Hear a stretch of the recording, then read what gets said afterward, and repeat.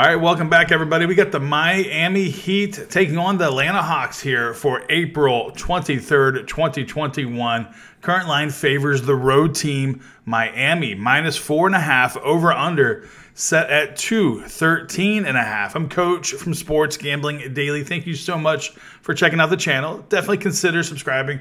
And thanks to everybody that has hit that red subscribe button. We hit another milestone. We had just passed 8,700 subscribers here on YouTube. Thank you so much. All right, let's get into this matchup here. Now, Miami 14-15 against the spread on the road this season, just 5-5 against the spread in their last 10 games. They just blew out San Antonio in their last matchup, and they are currently on a 3-game winning streak. Now, they just got Jimmy Butler, Bam Adebayo, and Tyler Hero back in the lineup, and they are looking to get Victor Oladipo back in the mix, but it doesn't seem like that's going to happen anytime soon. You know, they're the third-ranked defense in the league. They just need a little bit more, firepower on offense, and that's where Victor Oladipo can really help out this team whenever he can come back. He's suffering from a knee injury. All right, as far as injuries go, well, you got Tyler Hero. He is questionable with the foot, and Vincent is probable.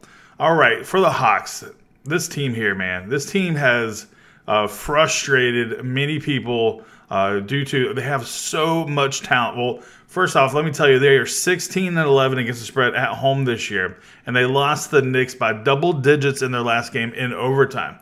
Now, as far as the Hawks go, they have had so many good players on the squad just get injured. Right now, we're looking at Trae Young not playing, twisted his ankle pretty bad.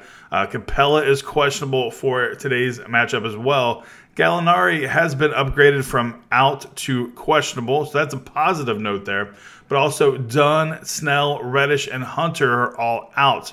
Overall, guys, usually when you have a big star go out, you'll have the team rally around and figure out a way to at least cover.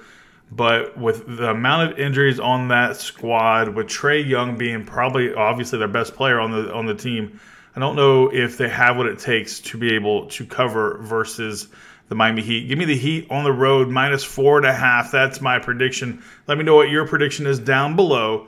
And also, guys, if you want my best bets, the ones I'm giving out to my clients today, those can be found on my website, sgdwins.site. Link is in the description. Thank you so much for watching. Good luck with all your wagers. I'm Coach, and I'm out.